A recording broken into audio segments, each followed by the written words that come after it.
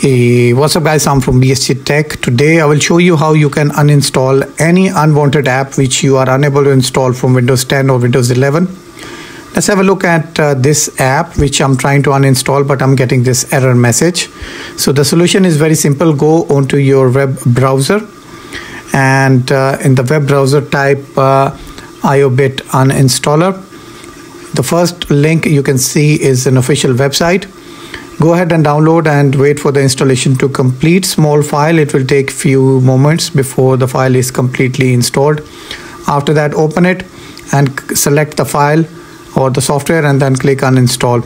That's it, your software is now uninstalled, and it will also delete the software file from root directory. Additionally, you can also remove these two softwares, iTop Data Recovery and iTop VPN, which will be installed as a standard package for the very first time. That's it for today's video guys. If you like this video, do let us know and hit subscribe.